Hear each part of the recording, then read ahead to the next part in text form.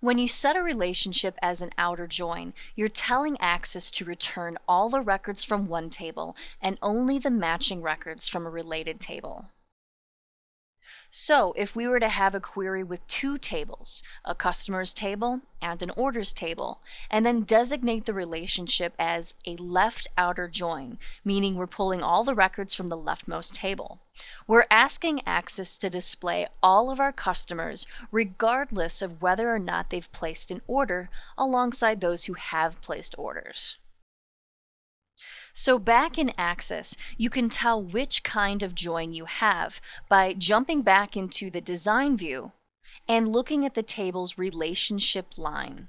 A solid line with no arrows like this means we have a standard inner join, which is the default join type in Access. To change the join type, hover your mouse directly over that relationship line and then double-click. That should bring up your Join Properties dialog box. And as of right now, we have option 1 selected, which states only include rows where the join fields from both tables are equal. That is your inner join. Below, you'll see two other options. The second one states include all records from customers and only those records from orders where the join fields are equal. That's one kind of outer join.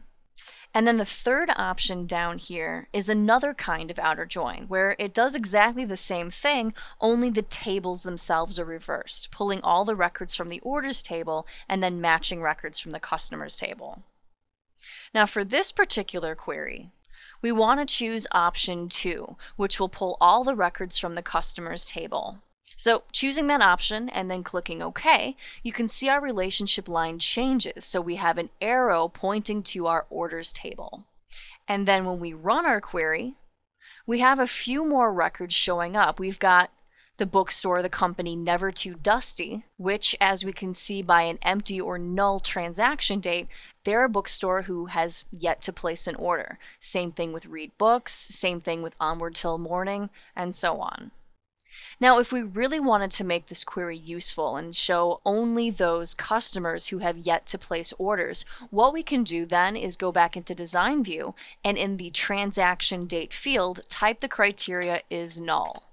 And that way, when we run it, only those customers who have not placed an order will appear. And that is really the main purpose of an outer join, to show you what's not included in your typical query.